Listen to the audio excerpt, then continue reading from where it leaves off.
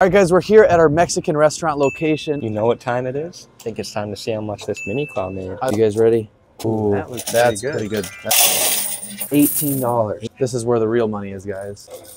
Oh, look at that, guys. Good. We're gonna go ahead and count up this money. That's $70. Let's get right into the coin pusher here. This one, so that's 120. Then this bag, 54. So now that we've weighed the quarters, there's usually bigger bills in here. Oh, that's smaller stack than usual, but we're gonna go ahead, count the cash. Cash, we have $61. In total, we profited $155.